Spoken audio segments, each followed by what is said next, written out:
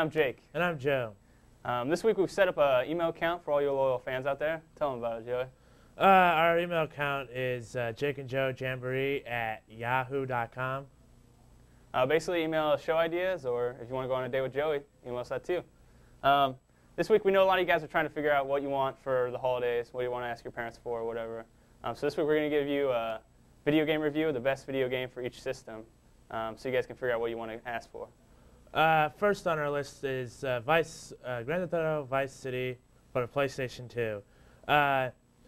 Basically, it would be a miracle for you to find this game during this holiday buying season because basically it's, I think, sold out.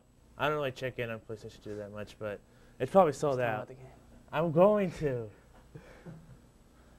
Anyways, the game is a side story to Grand Theft Auto 3.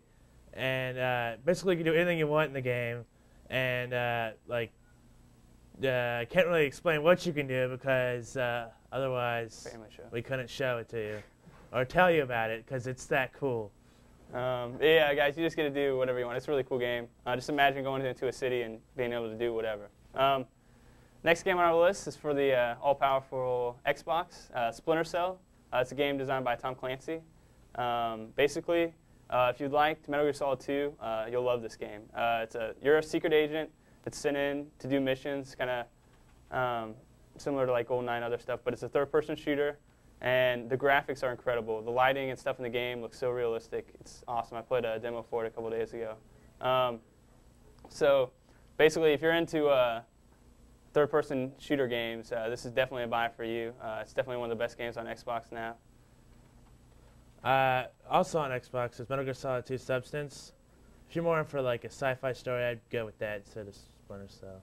Splinter Cell's better. Okay, let's go.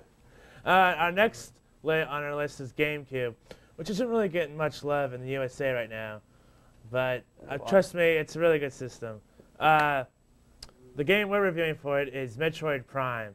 Most of you might have played Metroid on the original Nintendo system or Super Nintendo while you were growing up. Basically, what Metroid Prime is exactly like that, but 3D.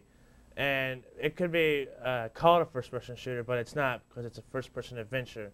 Because most of the time you do puzzle solving and more puzzle solving instead of shooting most of the time. The graphics are fantastic.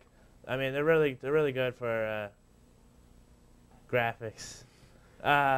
But seriously, buy Metroid Prime if you have a GameCube because what's the point of owning a GameCube without Metroid Prime? Yeah, guys, I definitely agree. This is one of the best games on GameCube. I didn't really like the controls too much myself, but other than that, I thought it was flawless. So that's about it for this week, guys. In a couple weeks, though, we're going to release a first season set of Jake and Joe, so keep your ears open for that. And keep giving us dollars if you want to know what Jake and Joe. If you want to get your name mentioned, give us $1. Back to you.